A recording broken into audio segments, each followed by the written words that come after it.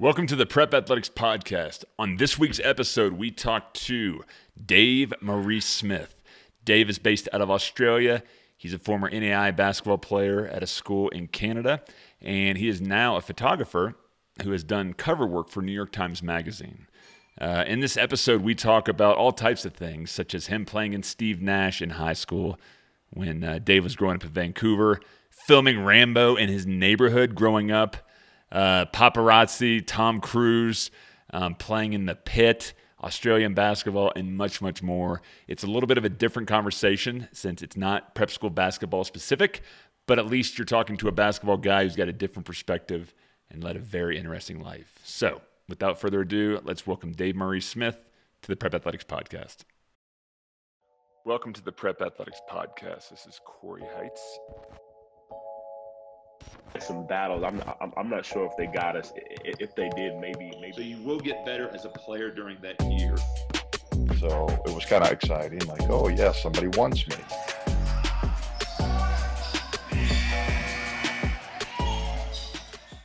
Dave, welcome to the podcast. Thanks for having me.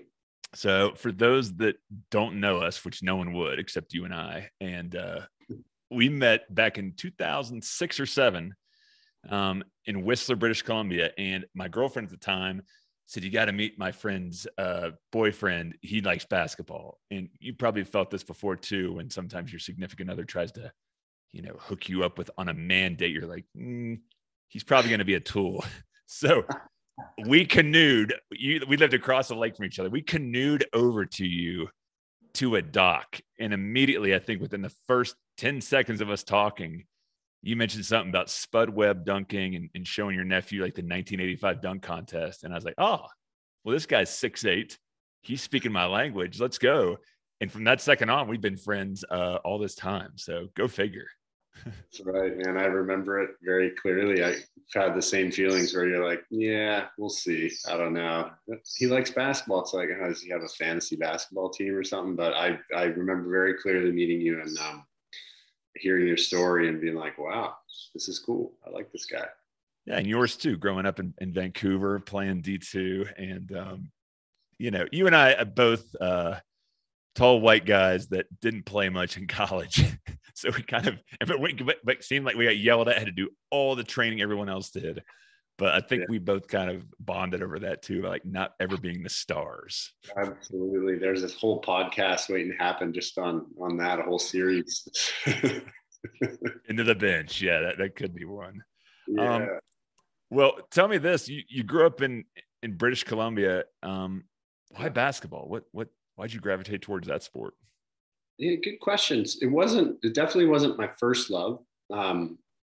I played like a lot of kids back then, especially. I played a lot of sports. My dad was an athlete, particularly, and so it was kind of always around the house, I guess, to a degree. And rugby was my first love, which was a sport that, it's not a huge sport in Canada, but it is kind of has its own subcultures. And I played that and I loved that. And then, I remember, I think I was in about grade 6.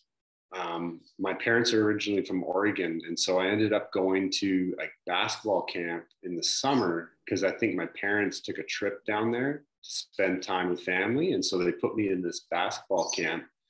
I'm struggling for the name, but it's quite a popular one. And it was really, it was kind of eye-opening and quite intense. And I just, I really enjoyed it. And then I kind of started growing then too. And, kind of started, I guess, just finding more and more time for basketball and started getting into it more. And then I had a couple friends in school who started getting into it as well, which made a big difference. And because, it wasn't kind of the main, hockey and other sports like that were definitely the main draw. But I was just lucky that I found other people who wanted to play and kind of went from there.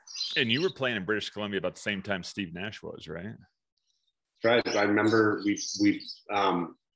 we played against them in high school. So Steve Nash transferred high schools for his senior year.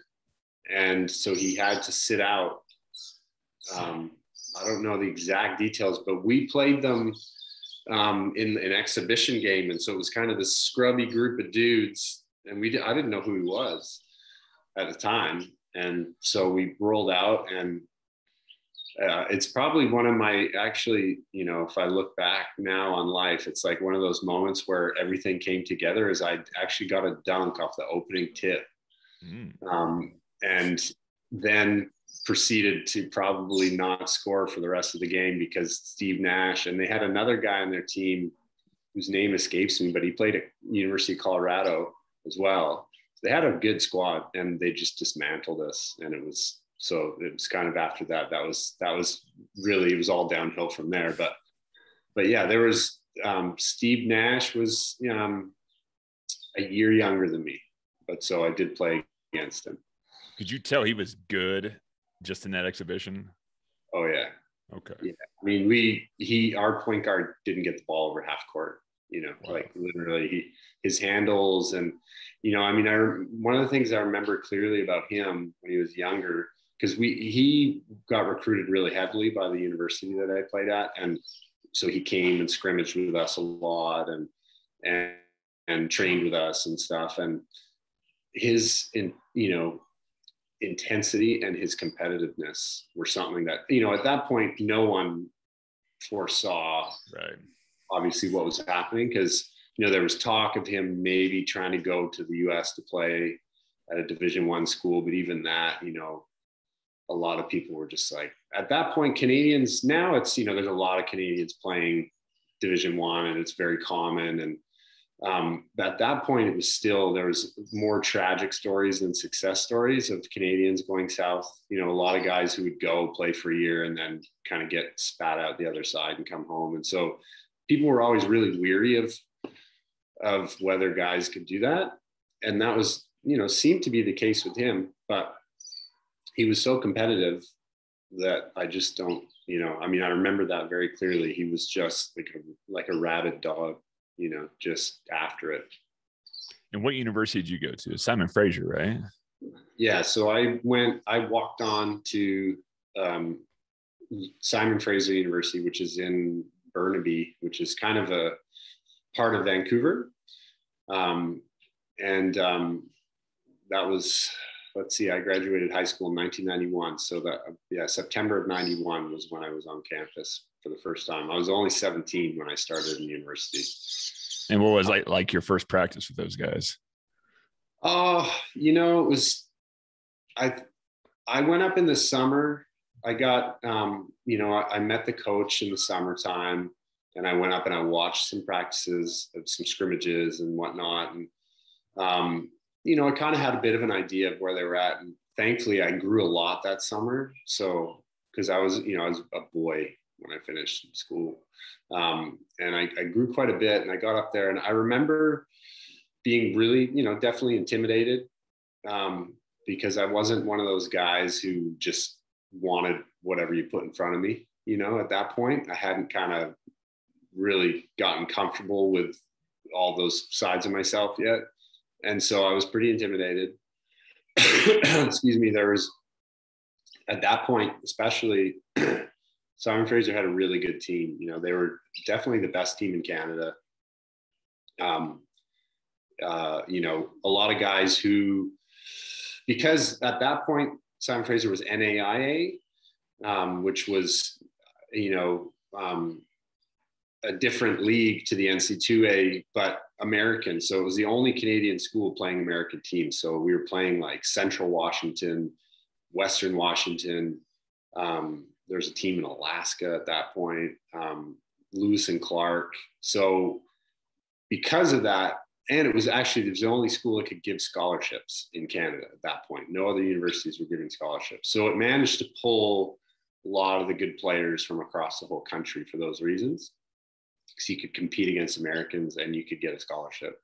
So it was definitely, you know, a level that I'd never competed at before when I got there, and very intimidating. But, you know, I was also really lucky in that they, at the time, had a coach, Jay Triano, who Yeah, he's a great coach. You know, he was the head coach of the Raptors for a while, head coach of the Suns. He's now an assistant with Charlotte. You know, Canadian basketball legend and a great coach. You know, really a guy who just knew how to develop people and could see potential. And he always wanted a couple guys around who maybe weren't like physically their abilities, they probably shouldn't be there, but just their attitude and their kind of desire got them access. And I think I was one of those guys for him where physically and ability wise, you know, I didn't really deserve maybe to be there at that point, but he knew that I was willing to work hard. Right. And so that, I guess, you know, allowed me to be there. But yeah, I was definitely, you know, kind of intimidated.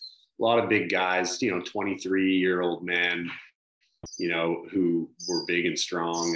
And it was a big change. Yeah. And what was the biggest thing you learned from your playing time at Simon Frazier? From my whole time there? On the court, more basketball wise versus life wise. Well, I mean, you know, the intensity like that is required to kind of be in that environment was probably something that, you know, I remember, you know, kind of realizing like, wow, this is all, you know, all time. This is all the time, you know, this is to kind of jump to that level from high school where, you know, I played at a small school and we weren't great, to being in that environment of kind of, you know, having coaches around you and a team that demanded like a level of performance. It was just being in that environment of, you know, whenever you stepped in the gym, it was go time. Like it was always just intense, compete. And I remember that, you know, it's kind of relentless, right? You really have to be up for it to in that environment and to want that and to, you know, push through and get there when you're tired and you got exams and you got all these other things. And then you walk in and you have to kind of switch on. And that's NAIA level, which kids don't understand how competitive NAIA is. They think it's D1's the king and then D2, then D3. And any level of college basketball is going to be a step up with that grind. And that's, you know, what I'm trying to tell kids all the time is like, it's not just D1. Like anytime you bump up a level, it's going to be harder. And we have a coach coming on, Coach Kelly Wells, that used to coach at Pikeville in Kentucky. And that's where Toby Earhart, my first prep school kid ever from, Surrey up in British Columbia, he ended up signing with them. And Kelly ended up winning an NAIA national title a few years later and as a coach. And it's a knife fight. That NAIA team there could beat about a third, if not half, of all the D1 teams out there. So it's just constantly letting kids know, like, these are kind of the differences between the levels and whatnot. So it's always good hearing, even from your end, of like, you know, West time zone NAIA school, even back in the day, it was very competitive on a daily basis. Yeah, it's, you know, it's almost in some ways when you have, you know, there were a lot of guys on our team who, you know, were Division I caliber players. Not a lot, but a few for sure at that time. You know, we had one guy, Andrew Steinfeld, who was a two-time NAIA first team All-American, played on the national team, you know, had injuries that probably prevented him from maybe doing more than what he did, but he, you know, played professionally in Europe for a long time. We had a lot of guys who played pro in Europe and played summer league, NBA, and different things like that over the years. Maybe not a lot, but some. And so you have guys who just, you know, they're, you know, even across the board, their skill level might not be that D1 athleticism that, you know, coaches love and hone in on, but their desire and their competitiveness was there. So it's like, it doesn't really, the ability is one thing, but that's a relative thing to everyone on the court. It's the intensity and that kind of ferocity that people bring, I mean, that can, it's almost, it doesn't necessarily matter whether you're at D1 or D2 at that point, because that's the same for some people, and they might just not have the size or the ability or the other things to make that leap, but God, they want it just as bad. And so, yeah, it's very competitive environment. And that was, we're going back now, that was, geez, almost 30 years ago. It was 30 years ago. You old man. The math's going.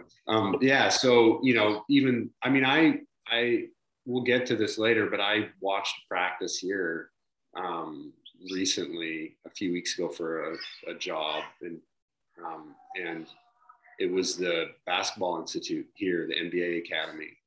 And I mean, I was just so impressed with their level, the intensity they were practicing at. It was, mind blowing. We're gonna get to Australia. We're gonna get in the DeLorean time machine and go back a little bit. All right. Now, correct me if I'm wrong.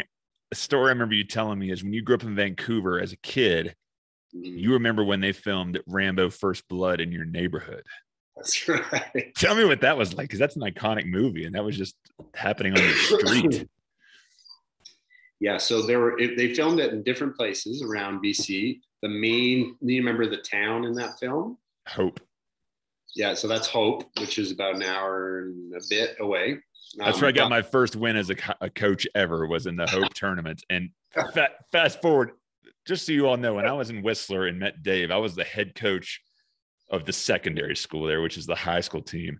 Didn't know what I was doing. Dave and I talked a lot about this, probably had 8 guys on our team, and we went to the Hope tournament. And I was like, guys, the reason we picked this tournament is because this is where Rambo took place.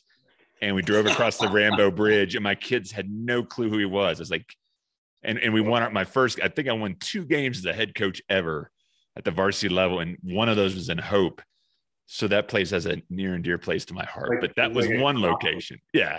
Yeah. It's like the 2 most important things in your life, Rambo and hoops. Canadian high school basketball. Yeah. But they filmed some of that in your neighborhood. So yes, Hope was the main town. Yeah. Brian Dennehy, Sylvester Stallone. But what did they do in your neck of the woods?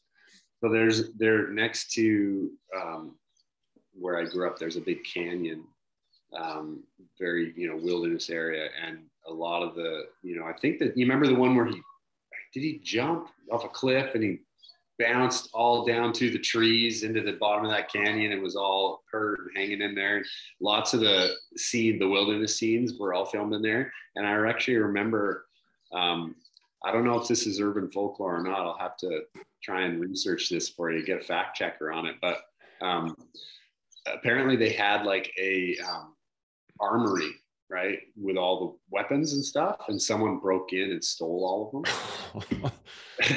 And which at the time I thought was just the coolest. I was like, can you imagine, like, kids running around with like AK-47s and stuff? But yeah, I don't actually know if that's true or if that was just a bunch of kids talking at school.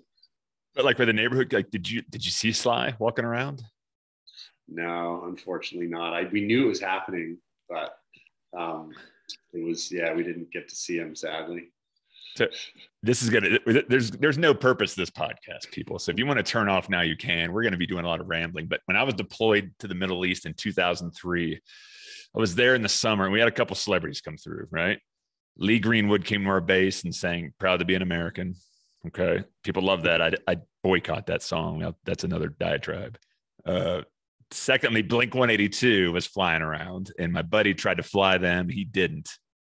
But we got an email one day that said, hey, Brian Dennehy is coming to our base. Does anyone have anything they want to show Brian Dennehy? And everyone in our shop looked around like, I don't know. Does Brian want to see our computers, where we sleep? Like, we had nothing. But then again, like, people were fighting to fly Blink-182 around the Middle East. And when Brian Dennehy's email came through, we're just like, I don't know, the sheriff from Rambo, like, what do you do with that? Like, hey, Mr. Dennehy, here's our outdoor toilets. They're a little bit more permanent than the Army's base. Like, that's my Brian Dennehy story. I thought you'd be into it. I don't know. When you have, Blink-182 is hot then. Like, that's the guy you wanted to like. And Alyssa Milano came through and there's pictures online. She gave autographs to the soldiers without a bra on.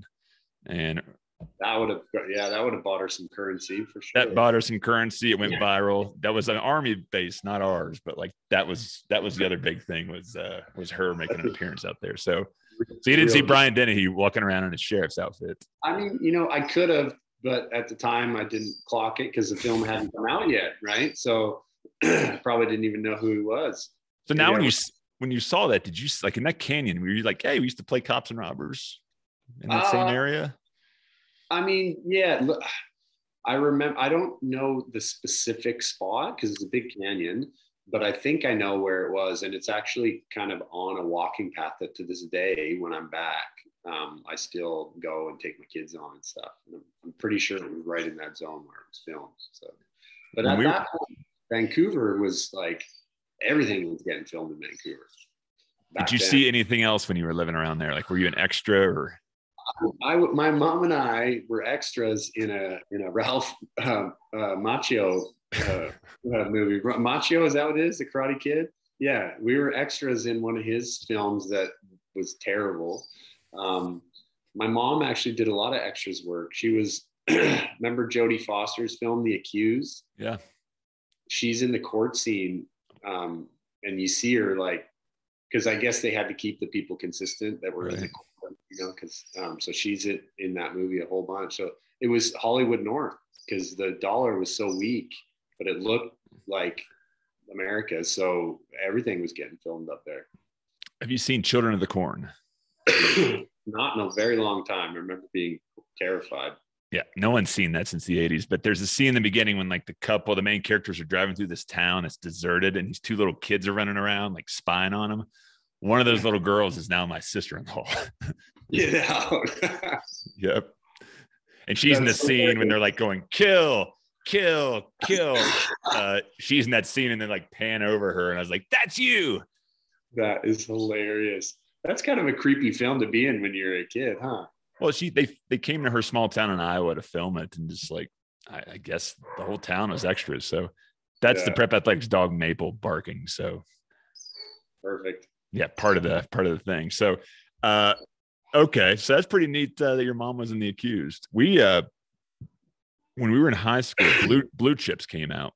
Remember Blue Chips? Yeah. So Mike Pitino was Rick Pitino's son, and Rick Pitino was one of the opposing coaches to Nick Nolte in that. And Mike Pitino was like right behind his dad in some of these scenes, and we all went and saw it as a team. And where normal kids would get like, hey, you're in a movie, all we did was harass him and make fun of him. And it was actually detrimental that he was in the movie, the way we treated him versus with reverence. Totally. So I love kids, man. That's hilarious. Buddy. All right. When you played college ball, did anyone go to your games? It was not really. I mean, we'd get a few hundred people sometimes if it was a big game. But the funny part was that it was just like all extremes for us because we cheer would, back then, again, I'm sure it's changed, but Division I schools could have exhibition games at the beginning of the season. Mm-hmm. And so they'd line up like soft games to kind of like ease into their calendar, and the teams that would play them would get paid. And so our program, that was kind of like one of the ways that we, funded it, was we'd go play D1 teams, and they'd fly us down, they'd pay for all the costs, they'd cut a check for the school. And so we would go, kind of in the early season. I remember, one year we played University of New Mexico in the pit. Wow. Almost 18,000 fans. We played University of Texas, El Paso, New Mexico State, Montana State, Idaho State. Like, it was always a good run at the beginning of the year. And so, like we played in front of like 18,000 people. They had a blimp flying around inside the dome, like a mini blimp. And then we'd go back to our gym, and it was like tumbleweeds blowing through, Right. So have these incredible kind of tastes of like what the big show is like, and then go back and it was like, you know, my mom, like somebody's girlfriend. Right. You know, maybe the field hockey team just got back from a road trip, so they'd hang out in the gym and watch. It was definitely quiet. Yeah, that happens. I mean, not every college program's like New Mexico or Kentucky or teams like this. Back to Whistler. I'm going to bring this back because there's interesting stories here, right? So in that town of Whistler where we met, it's where they had the 2008 Olympics, one of the biggest, if not the biggest ski mountain in North America, where Seal and Heidi Klum lived at the time. So a lot was going on there. The guy that was the manager of the golf course, I can't remember his name, but he was on the Canadian national team. Yeah, Alan Chris Manson. Yes. Okay. Yeah. So I went and met with him because as the coach, I was trying to meet anyone in the community that knew anything about basketball. And I think you probably gave me that lead. And I walk into his golf shop, and up on the wall framed is a picture of him shooting over Karl Malone and David Robinson. And I said, "What is that?" He goes, "Oh yeah, I was on the Canadian national team, and we were the first team to exhibition against the Dream Team from '92. You know, the famous American team with Jordan, Bird, Barkley, all those guys. And I think they played it in Portland at the Rose Garden. And I think Canada either won that game or they were winning up until the last minute. And he told some great stories on that. So I brought him in to talk to the kids, right? And then there's Greg McDonald, right? Greg McDonald.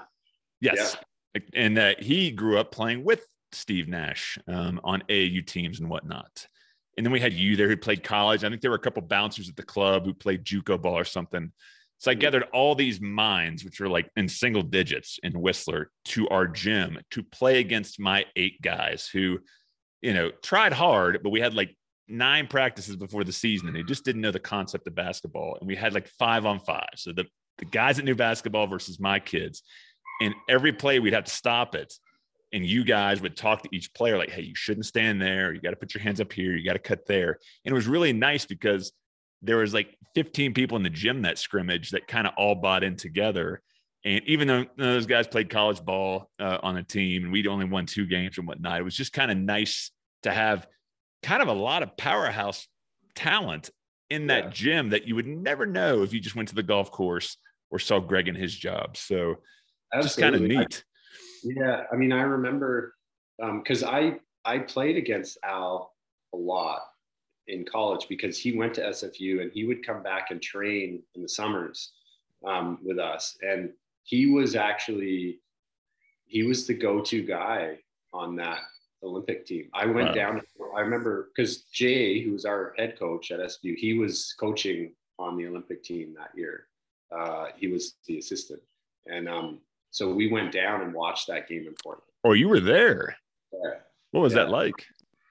I mean, it was cool. It was cool. I remember, you know, because in the lead up to the game, you know, we got there kind of the day before and went out to the hotel bar and, you know, Christian Laettner was there and there was a bunch of, you know, famous NBA kind of personalities and stuff. I can't remember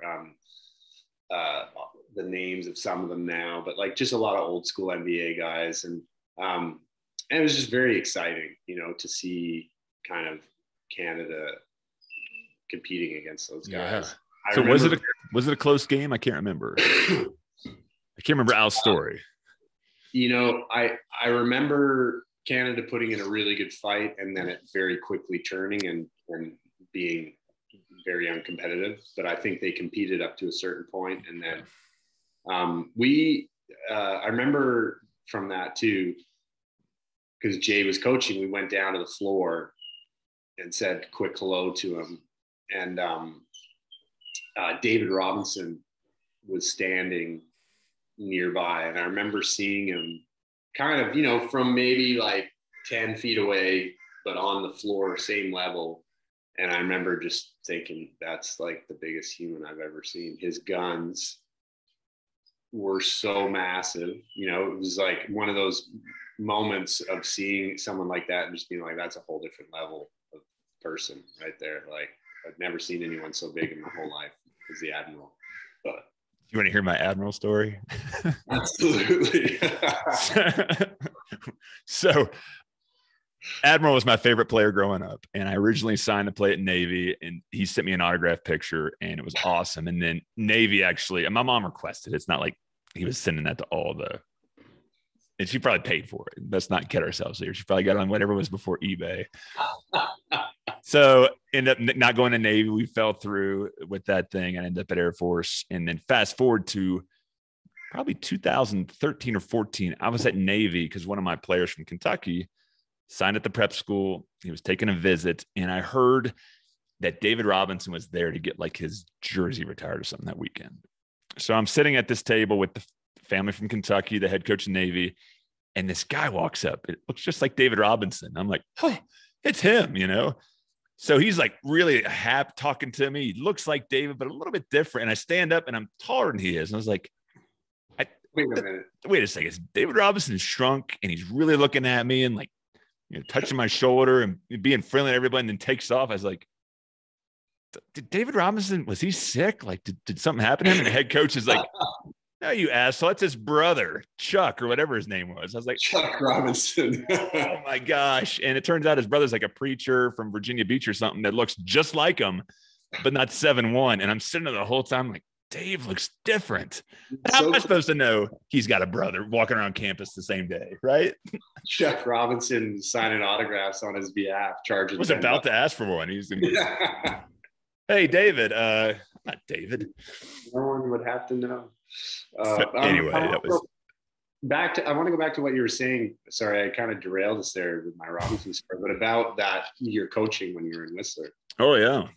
And just being in there. And I do really remember, I mean, I have to say, like, you know, it was not a basketball town, obviously, you know,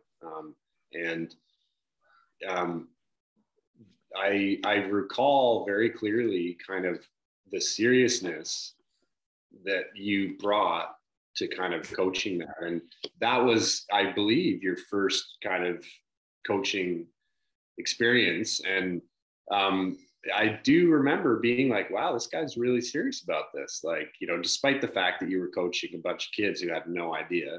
And, you know, it was kind of a lot, you know, it wasn't like what you're used to now with, you know, parental support and things like that. It was, you know, it just wasn't serious, but you really did a good job with those kids.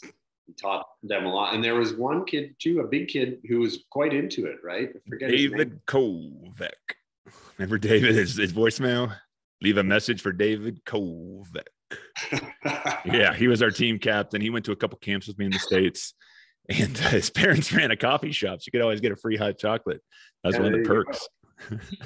But yeah, I do recall it was, you know, it was kind of, you know, definitely a new thing in town. Because there were, you know, like people who had hooped for sure, but it was like, you know, aside from a kind of a fledgling men's league that would pop up every now and then, really, it was like people weren't there to hoop or to, you know, it was kind of something in the past. So it was fun to kind of have it come up when you were there, definitely. Yeah, but let's not kid ourselves. It was an afterthought for those kids as well, because if it was a powder day, they were like, hey, can we skip practice day to go powder, you know, get some runs in? I said, guys, we have like 9 practices, like, and we have to teach the entire game of basketball and these 9 practices with 8 kids. Well, sometimes the 8 kids, like 6 would show up. You can't do 5-on-5. You can't work on a press. You can't scrimmage. And I remember our first game might have been against your old high school. Does that sound right? Collingwood, isn't that where you went? I went to Collingwood. Was it against Collingwood? I can't remember. Anyway, that wasn't the first game. The first game was at some tournament, and it was we played like the host team at like 2:30, which means the entire school came to the gym to watch their host team. And the host team, as you know, always plays the worst team first. Yeah. Next thing I know, right, it's my first game as a high school coach. I'm in a suit, everyone else in sweatpants. I'm trying to overcome my insufficiencies by dressing nice. Next thing I know, we're down 19-0. Just the gym is going nuts. And I've called like 4 timeouts. What's that? Was it Pemberton? No, that's our rivals. This was down east of Vancouver. Okay. Couldn't tell you the team. And oh my gosh, like when we scored 2 points, it was like a victory. And that was such a weird year. And so I've coached, you know, at that level of Canadian basketball, then Kentucky, right, where they're they're diehards, and then like a top 10 Nike elite school in DC at Gonzaga. So I've seen every single level, and they've all got their own charm and whatnot.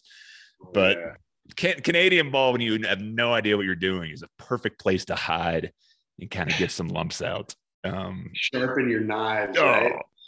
Geez, just the hijinks we had to go through there. But, and you're a famous New York Times photographer now, but you were our official team photographer then. So I don't know how many teams in America or the world have an eventual New York Times photographer as their team photographer. So think about that.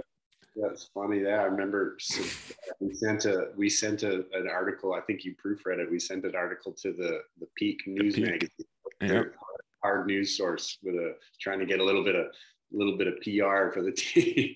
The Peak was great because you try to get it early to find apartment rentals for the week, right? So if you're looking for an apartment, you'd be waiting at Friday at like 10 a.m. Like, I got to get the Peak.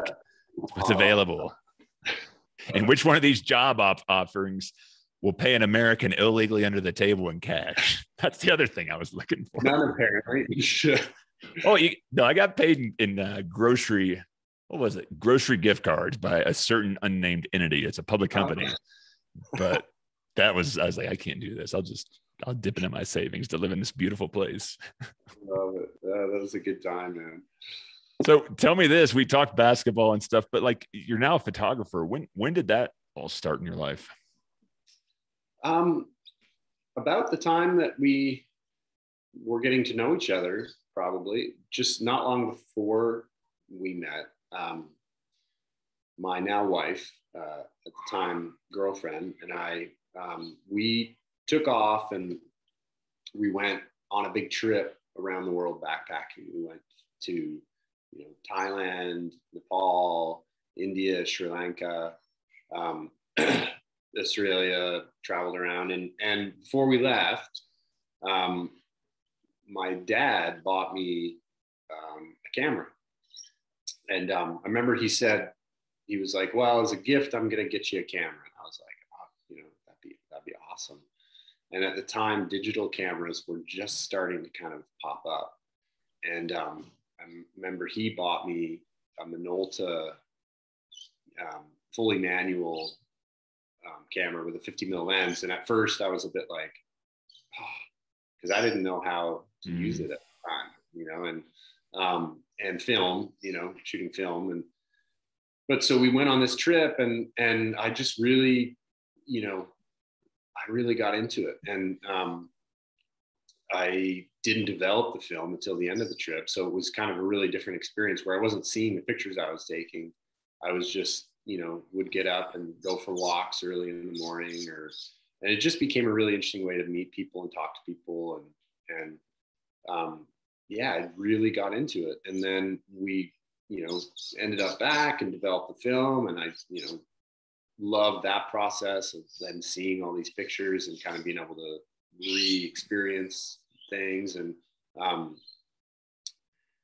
but then I kind of got back into my rhythm of living in Whistler. At the time I was working in a job in community outreach, working with youth and kind of youth at risk and whatnot, and I kind of put the camera back down, and but I, kind of still had this kind of desire to get into it. And so I ended up taking a couple of courses in Vancouver to kind of just for fun, really, in photography and getting more into it and reigniting that kind of passion. And then, I just hit a point where I realized, like, I don't want to do what I'm doing for the rest of my life. I want to do something different. And luckily had some support from some people around me who kind of encouraged me and said, just give it a crack, give it a try. And so slowly started just doing little things here and there, shooting the Whistler basketball team for the Peak newspaper. Maybe that could have been one of my first big jobs right there. Maybe. I might have paid you a hamburger, if anything. I doubt you probably still owe me the burger. I'm holding you to that. But yeah, so it became, a little more serious part of my life. It's something that I was doing in my own time a lot. And then the big jump was my again, now wife and I decided to move to Australia and try, at the time it wasn't a permanent thing. It was just like, let's go and change our lives and, just live differently. And in doing so, I decided, well, when I get there, I'm going to reinvent myself. I don't want to be a photographer. And so when I arrived here, I just said, all right, this is it. This is what I'm going to do. And just kind of figured it out. So it was a very steep learning curve, but yeah, that was the story. It came from just a genuine interest and kind of desire in it. So it sounded like you really took a leap that a lot of people probably wouldn't have the nerve to do. I mean, move to a different continent with just kind of a dream and hoping it worked out. I mean, that's a big risk, Dave. It was, and I don't honestly know. I mean, I think, maybe in some ways, I'm a little more risk of, I'm more comfortable with that kind of stuff maybe than others, maybe not all, but it was, when I look at it now, I definitely kind of go, geez, because it was literally, I wasn't 20, at the time. I was in my 30s. I had a fiance. She's from Australia, but she hadn't lived here in 12 years. We moved to Sydney, she's not from Sydney. So we didn't know anybody. Yeah. We had no cash at the time. And we just said, well, let's just try something different. So it was difficult. It was a very difficult time in a lot of ways, but that's kind of life, right? Like, you kind of, you certainly don't have to, but when you put yourself in new environments and stuff, you grow in different ways. And that's definitely been the case for us. And it's been interesting because of that experience. When you move somewhere new and kind of start fresh, you're able to track backwards, like see where you are now and go, okay, I know how I got here because I met this person, and I met that person, and I did that. And that happens when you go somewhere and start like totally fresh, because it's like patient zero.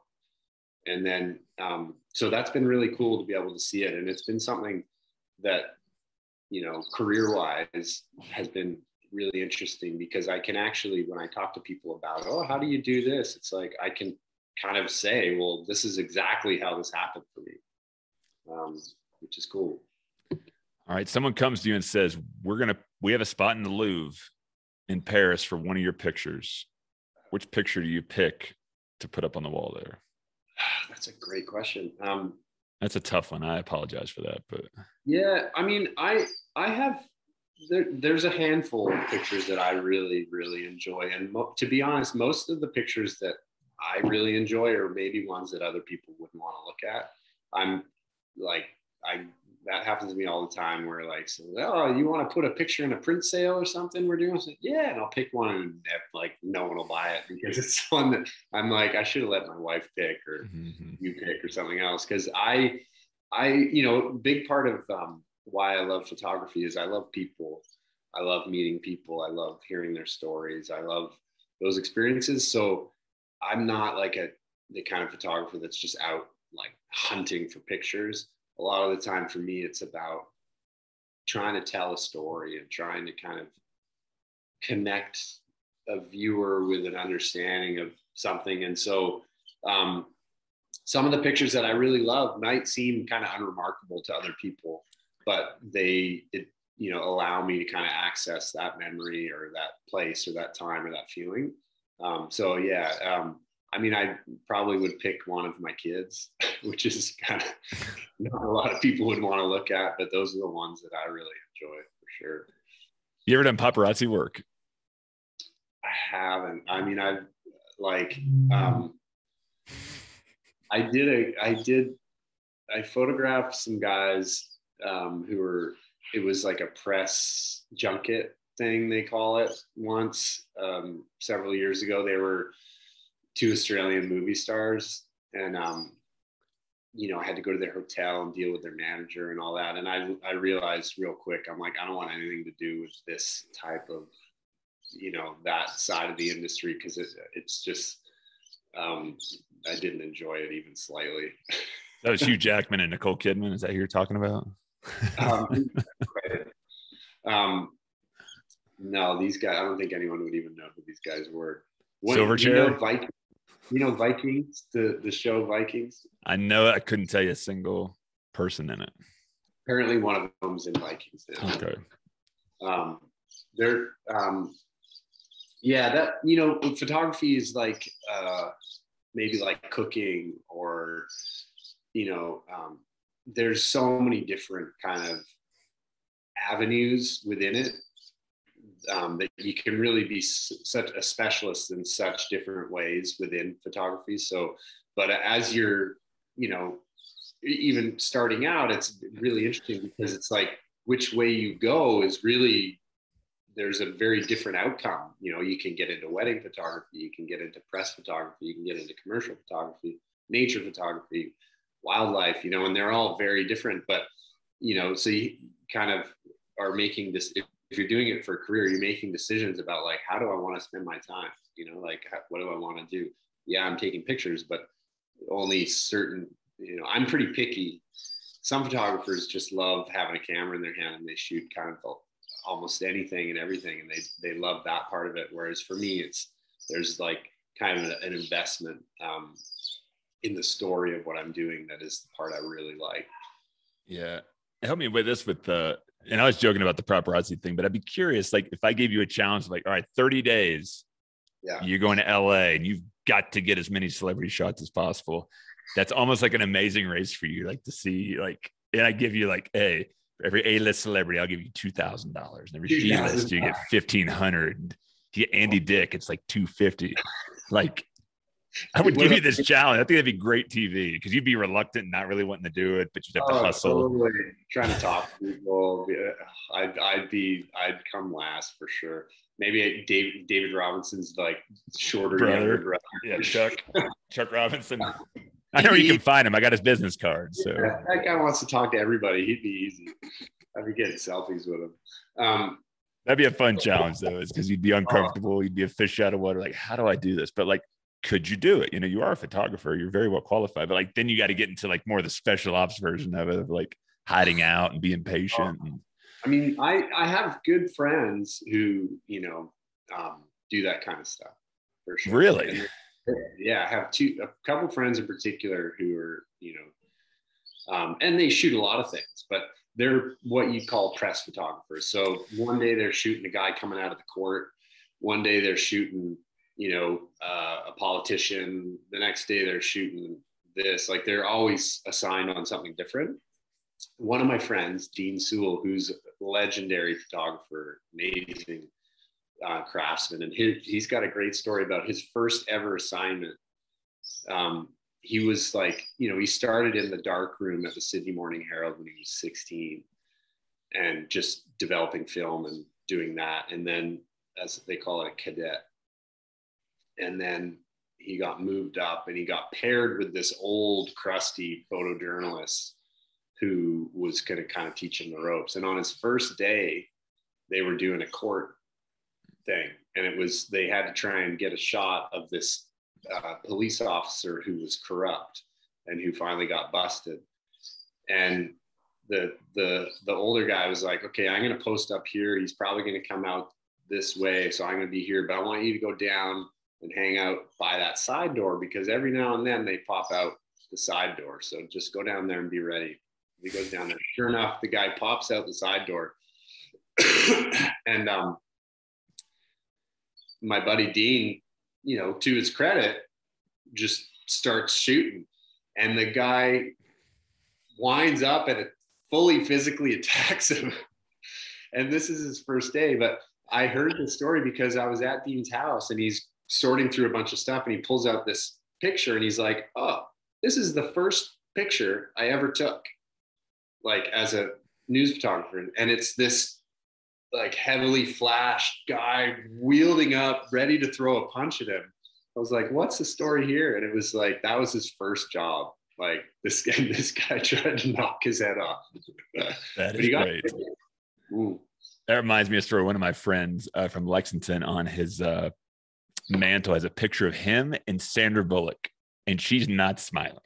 And I was like, what is going on here? And he, at the time, was a real estate broker or agent in New York City. And they had some office listings, and Sandra Bullock needed a new office space for a production company. So him and another young guy had a car, and they were going to show her around. Well, they showed her a few offices. It was not what she wanted. And it just, something went sour, right? Which my buddy, if you knew him, it'd be not surprising. And it turns out she ended up calling Donald Trump while she's in the car with him to go see one of his office spots in Trump Tower, right? This is back in probably 2000, right. Early 2000s, before Trump was that big. But yeah, and my buddy also was supposed to be the next day. I think Sandy Bullock and Hugh Grant were doing like a scene at Yankee Stadium, and he was going to be in the seat behind them as an extra. That was one of the perks. But something went sour, right? I don't remember the story. But after she's done with him and the buddy, and she's going to go to Trump, he's like, hey, sorry it didn't work out. Can I get a picture? And she's like, no, that's unprofessional. I'd rather not. He goes, can I still get a picture? And she's like, ugh. And so you see in that picture her just disgusted with him, and he loves it. I love it too. I was like, that's a great picture. I was going to say that you would love that. The same guy, Dave, has another picture right next to that, Paul Bettany. Do you know who Paul Bettany is? He is Vision. He's the red guy, Vision, in the Marvel comic universe. Okay. He's the red guy that floats. I don't know anything else. And my buddy lived on Roosevelt Island in New York, and Paul Bettany's wife is Jennifer Connelly. Remember Jennifer Connelly? Okay. And they have like their son or kids with them, and they're filming a movie. But my buddy lives on Roosevelt Island. He's like, well, I live here. I can do what I want to. So he gets ready to raise his camera, and Paul Bettany goes, don't take a picture of my kid. And he takes it, and then Paul Bettany comes over yelling, and he puts the camera up and gets it again. So there's a picture of him and an angry Sandra Bullock, and then him with Paul Bettany coming at him like this. And my buddy's like, this is my island. I live here. F off. And I mean, those are the kind of pictures I went dotting my house, because there's such great stories with them, right? I love it. Anything awkward, right? I mean, it's terrible at the time, but in hindsight, like sometimes something terrible happens, you just know in your head, like, this sucks now, but gonna be a great story later. Exactly. It's worth it. That's my life story right there. Oh, totally. I'm sure Sandra loves that story. I mean, it must happen all the time, right? I mean, well, I actually, that same guy, Dean Sewell, that I was telling you about, right? He has a great story about Tom Cruise and Nicole Kidman, where they arrived into Australia. This is like, I can't remember when they were together, like late 90s, early 2000s, whatever. And they had apparently negotiated, like, all the heads of the newspapers and stuff were like, they're going to arrive, don't mess with them. Let them come in. We're not going to try and photograph them. Because Tom Cruise and Nicole Kidman, especially in Australia, had a lot of star power, right? They could sway, people to do what they wanted. My buddy's a freelancer, and he was like, I don't care. So he followed him out of the airport and followed him in his car, and they clocked him. And Tom Cruise pulled over on the highway, got out of the car. And so my buddy's got pictures of Tom Cruise storming out of their car up the highway with Nicole Kidman in the background, kind of unleashing on him. And you're not supposed to be here. This wasn't supposed to happen. And, my buddy's just starting away. He's like, I don't know what you're talking about. So, I mean, it would be, you would love these pictures. These are right up your alley. Tom Cruise throwing a hissy fit on the side of the highway, charging at him.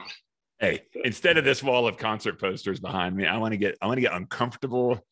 I mean, mind you, we have to respect the famous people, right? They don't, we don't want to be in that position of having our privacy and whatnot. So I'm going to give that disclaimer, but they're pretty good stories, and you're getting paid millions of dollars to maybe have your privacy a little bit invaded. So they kind of go hand in hand. Yeah. Hey, what's the best part about living in Australia, and what's the worst part about living in Australia? The best part would be, the lifestyle, for sure. It's beautiful. It's very healthy, very safe, very, you know, natural. The natural environment's incredible. The ocean, really unique place. You know, crazy animals, platypus, koalas. Like it's definitely, it's a kind of a really, for someone from North America, you know, it's a really kind of cool place. And very healthy, good health care, good, just, you know, really a good healthy place to live. The most challenging part is just being so far away from everything, you know. For me especially, I'm still really connected to home, to my family and whatnot. So it's a big haul to kind of get back and see people and kind of you know, enjoy. I love the mountains still. I love skiing. I love those things. So that's by far the worst part, is just being literally on the other side of the planet from a lot of the things that I really care about still. Yeah. But you know, we've made it work. We still are able to travel back and forth quite a bit and spend time there and whatnot. So yeah, so far it's working out. And now that you've been down there, you've done a lot of work with the New York Times. Are you on? How's it work with the New York Times? Are you just, they call you up when they need a certain thing shot? Are there a bunch of New York Times photographers in Australia? Walk me through that, because Dave, that's one of the biggest publications in the world. And that's very, very esteemed. And that says a lot for you to be able to do work for them and get cover work for them in like the New York Times Magazine. So like, walk me through, and other people that don't know how that works, like how they came about and what that means. Sure. I mean, they're a publication who, one, has obviously a huge following, two, has like still have pretty healthy budgets relative to the editorial world, and three, really values photography. Like their photo department has a lot of power, and that's always what you want as a photographer, because a lot of publications, their editorial department has more power than the photo department. So you end up kind of chasing around and trying to get where, you know, the photo department of the New York Times has a big bat. And so if they want to run double page spread, they run a double page spread. If they want to send you for an extra day, they send you for an extra day. Like they don't have to answer to anyone, which is really great as a photographer. Mm-hmm. They produce a lot of work too, so they are hiring lots of photographers lots of the time, which is great, because it means, you know, there's work. They're very competitive for sure, you know, like they're always kind of looking for who the next great shooter is and stuff. So you might get a lot of work from them and then not work for them for a while and then kind of get work. And you know, it's it'd be similar in some ways. It's kind of similar to sports to a degree, where you get to certain levels and like, you know, it's not that there's no loyalty, but there's like, you kind of are in an arena where it's all performance based. So you're only as good as your last shoot, you know, you're only as so you're always kind of, when you're shooting for the Times and whatnot, you know, you're trying to do your best, you know, you're really trying to, and, you know, not just because you want another job, but more so because you're like, a lot of people are going to read this. A lot of people are going to see it. I have to do this properly. There's a responsibility to make sure that you're being, you know, authentic and doing all the right things. And yeah, I mean, I really enjoy working for them. There's a lot of great editors. They have a lot of sections. There's sports, there's science, there's arts and culture. You know, there's so many different things that you end up doing a lot of really interesting stuff from time to time with them. And yeah, it's nice to do work that, you know, people are going to see too, because that's kind of the point, right? Yeah. So it is, you know, I always enjoy when I get an assignment come through from them. Is that your biggest profile gig ever, is the cover of New York Times Magazine? Or have you had like other stuff out there that's pretty well known? I would say that was probably definitely as much as far as like people seeing it, for sure, you know, that's a I mean, I think it's got to be one of the most read publications, and because it's the Weekend Times, which is probably the most heavily read paper in North America, and then their insert. So yeah, that was a big story for sure. That one, the cover story, that was really cool. Is a neat feeling. I did one too. They do this thing called Voyages, which is they dedicate, and I'm not sure if they're doing it still, but they dedicate an issue to like a travel thing, and they kind of have 4 or 5 photographers all shoot different things. And that was a big one. That one got a lot of attention because, you know, just the way it's presented and stuff, it's something a lot of people look forward to. So yeah, it's always nice. You know, I guess there's certainly an ego element that goes to these things of like, if you do a good job and a lot of people see it, like, you know, it's human nature to kind of like wear that to a certain degree. Mm-hmm. But I think it's also like in any vocation or craft, like you want to be doing things well, and you want to be doing things in a way that, you know, you kind of feel like you're pushing yourself, and you feel like you're kind of reaching a level that is, you know, not hard to get to, but like that it's just not easy, you know? And that those, you know, a lot of those stories, the behind the scenes of doing them and putting them together, like, you know, there's things that go on and happen that are not easy. And the time, you know, when you're working for the Times, it's not like you have a team of, not even the Times, you know, it's not like you have a team of people who are like, oh, we've got your flights booked, we've got your this book, we've arranged this, we've arranged that. It's like you're kind of piecing everything together yourself. So when it comes together, it's a nice feeling. Yeah. Well, thanks for sharing that. That's really neat stuff. Real quick, I want to touch on Australian basketball. You've done some stuff for the Times for Australian basketball. What's the big thing they do different than other parts of the world? Well, I think one of the things that really opened my eyes was, again, a couple of weeks ago, I did a story on the NBA Academy down here. So the NBA Academy, there's a few of them. There's one in Africa. I think there's one in Europe, maybe, or in Asia. And it brings together players from different parts of the world and kind of, you know, insulates them, and they train there. And it works here. It works alongside the Australian Institute of Sport and the Center of Excellence for basketball. So it's like these kind of funnel systems where they highlight talented players and bring them in and kind of, you know, nurture them, because they don't have obviously a massive talent pool here. So they try and bring the good players together, because where they're playing, they probably won't have the level of competition and stuff to really improve. So they bring them together. And what I noticed, and, you know, I spoke a lot to the coaches there who, you know, have a lot of experience and are pretty well respected coaches. And I think the nature of basketball here is, again, it's not the number one sport. It's not, you know, kind of the big draw. So the kids are really grounded.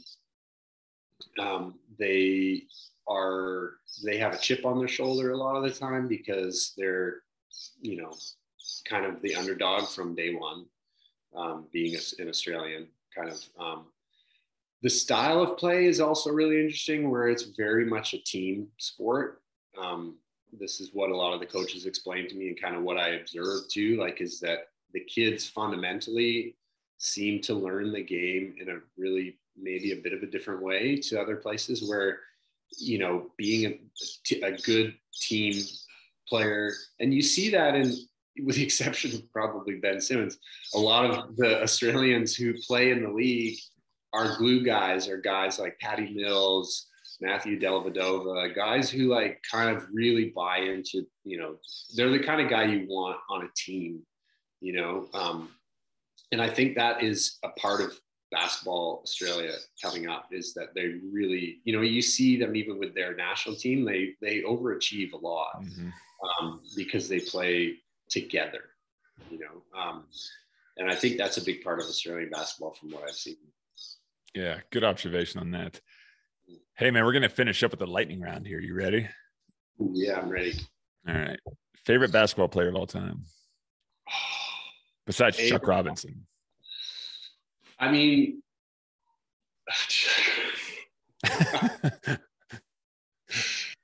favorite basketball player of all time, man. I mean, MJ, you know, as a kid for sure. But I'm gonna have to go with like, I might throw in like Big Country Reeves just for a curveball there. Look that one up, young bucks. Big Country. Bryant Reeves from Oklahoma State. What, third or second pick of the Grizzlies? I think he was the number 1 pick that year. I don't think I don't think Vancouver would have had a number 1 pick, right? Well, because we were an expansion team. Like, we'll have to search that. But he was Vancouver's first draft pick, I believe, ever. No better than a pasty white guy with a beard. I mean, that's perfect for Canada, right? Yeah, I mean, low country, right? No, he's not my favorite player, but I definitely have a soft spot for him. But, I used to like guys like Dan Marley and dudes like that too. Like, I just really could relate to those dudes, like I loved guys who just hustled. And as corny as that sounds, I actually really did, Thunder Dan, I met Jack Sikma when I was young. I remember that. You met who? Jack Sikma. I remember that name. Sonics. Yeah, I met him when I was young. That left an impression. Okay. Bryant Reeves, our crack investigative team, will look and see if he was drafted first or third. We'll get on that. Go see on fact checking. Yeah. Hey. Who's the best player you ever played against? Probably Steve. Yeah. Steve Nash. I mean, maybe at the time he wasn't the best because he was obviously in the long run. Probably Steve. Yeah. Okay. Biggest win of your basketball career?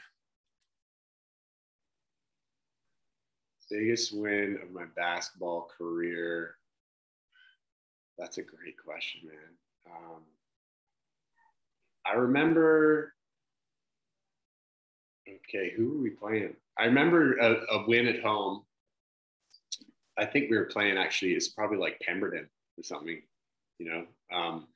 But I remember in the gym, we had a full gymnasium for one of the only times in my whole high school career, and our team played great. I think it was Pemberton, and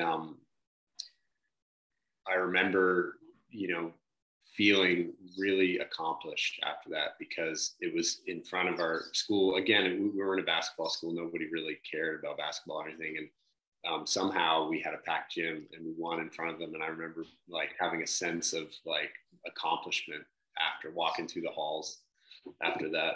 We didn't have a lot of wins though. I'm not going to lie to you. Okay. Here's a new one in the lightning round. Most famous person in your phone contacts. Maybe you. Shit. Famous person in my phone contacts? Oh, dude, I don't think I have anybody. I did meet JFK Jr. though one time at a wedding. Oh, so wow, not that's pretty in my neat. phone contact clearly, but yeah, that was pretty big. At the same wedding that I met Jack Sikma. Who was getting married? It's my buddy's sister. They lived down the street. But she was Miss Teen Canada when she was younger. And so she dated JFK Jr. And anyways, Wait, she invited her ex-boyfriend to her wedding? That's pretty baller. I think it was a status thing. Totally. And one of the most good-looking guys ever to face earth, walk this earth. I don't know if I'd be okay with that. No, imagine being the groom. Yeah. Who's this guy? I know we're going to get a great wedding gift from him, but does he need to be here? He's handsome. Totally. And why's Jack Sikma here? Yeah. I don't know why he was there, to be honest. What's your hobbies when you're not taking pictures or hanging out with your family?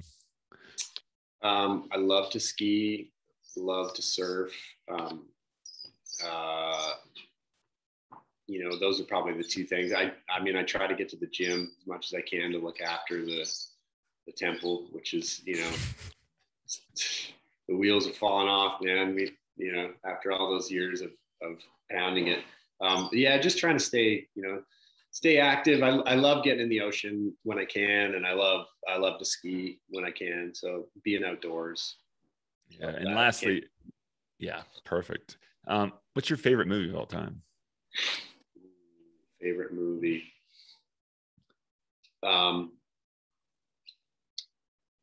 Actually, to be honest, my favorite film of all time is the original Muppet movie. Great.